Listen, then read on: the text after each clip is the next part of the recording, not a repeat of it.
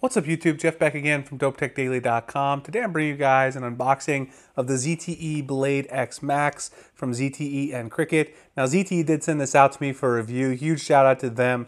I'm very excited about this phone because it's a $150 phone exclusive to Cricket with some great specs and up-to-date software. Let's just look at the specs here on the box. We'll talk about a few of the others as we do the unboxing. You got a 6-inch full HD display, Dragon Trail glass on the front, which is similar to Gorilla Glass, gives you some added protection. 13 megapixel rear camera, 5 megapixel front camera with HD video. You got a fingerprint reader that's on the rear of the device on a $150 phone. It's pretty nice. Enhanced video streaming with Dolby Audio, surround sound, and DirecTV Now. So let's go ahead and get into the packaging and take a look at the Blade X Max. You open it up here. You've got some Cricket clear and quick, simple start guide there. You've got the phone. Let's go ahead and take it out of the plastic here. Toss the plastic to the side. We'll set that to the side for now. We'll take a look at this further in a minute. See what else we got in the bottom. We've got a Cricket SIM card. It looks like some more paperwork. So Cricket SIM, product safety and warranty information, some terms and conditions.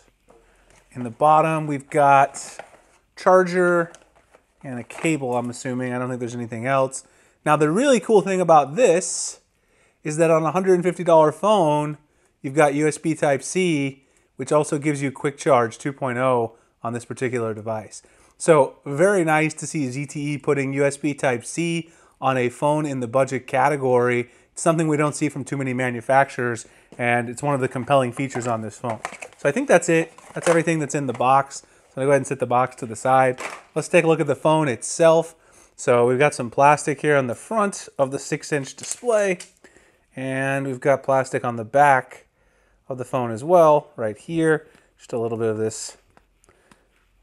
It does say right here, a lot of people are wondering, the battery and back cover are not removable. So removal could result in having some issues. So a lot of people were asking, I saw on some of the blogs about this phone, if it had a removable battery and a removable back. It does not. So it's got a nice blue color to it. You guys can see right there. You got the shooter there, your fingerprint sensor, Cricket branding, some ZTE branding right there. On the front, you've also got a little ZTE branding there as well. The bottom, the aforementioned USB Type-C port. You can see up here, you've got your headphone jack right there on the top.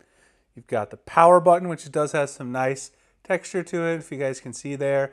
You've got the volume rocker there as well. SIM tray over here on the side.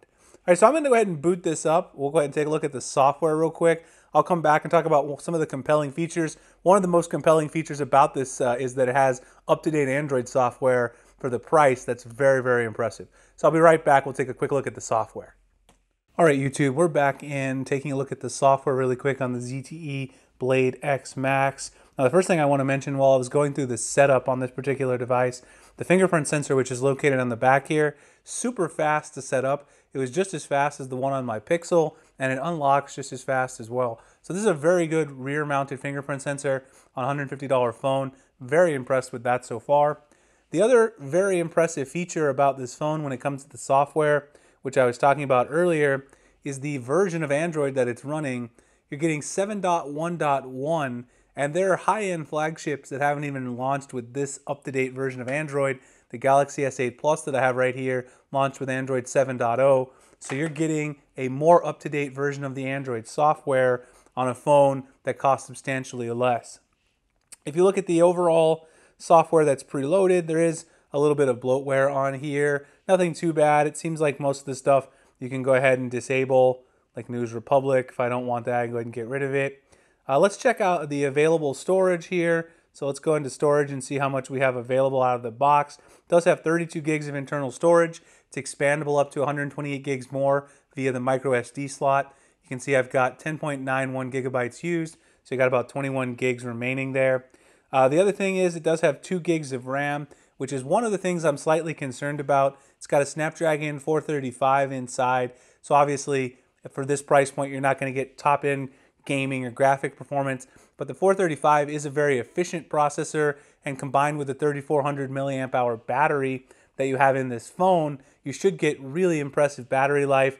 It's just going to remain to see how smooth the day-to-day performance is out of the box. Obviously, just running the stock apps, there's really nothing preloaded my own apps on here. So we'll have to see how it goes once I get all of my stuff on here, start playing around with it.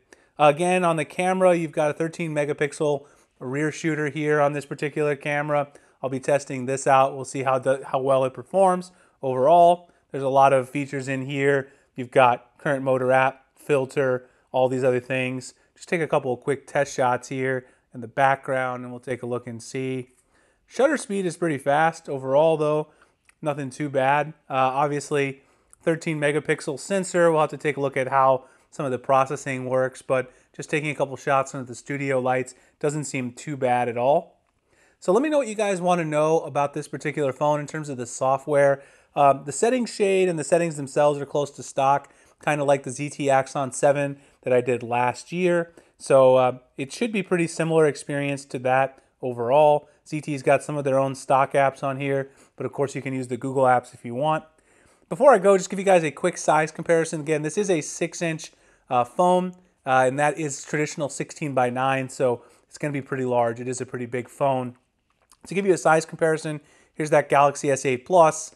The ZTE Blade X Max is quite a bit larger than your Galaxy S8 Plus. You can see it's quite a bit wider, a little bit taller, and I don't know, the thickness is about the same actually. It's not significantly thicker or anything like that. All right guys, so that's my quick unboxing impressions of the ZTE Blade X Max. I'm very impressed so far. USB Type-C, quick charge, fingerprint sensor on here, up-to-date Android version, which is perhaps the most important thing on a phone in this price category. All right, guys, if you like the video, please subscribe so you guys can see future videos like this. I will have a full review of this, and I'll also have a giveaway of this phone, which will be part of the full review. You guys can find me at dopetechdaily.com, Google+, Instagram, and Twitter at the links in the description. Appreciate you guys checking out this video, and I'll see you in the next one. Thanks a lot for watching.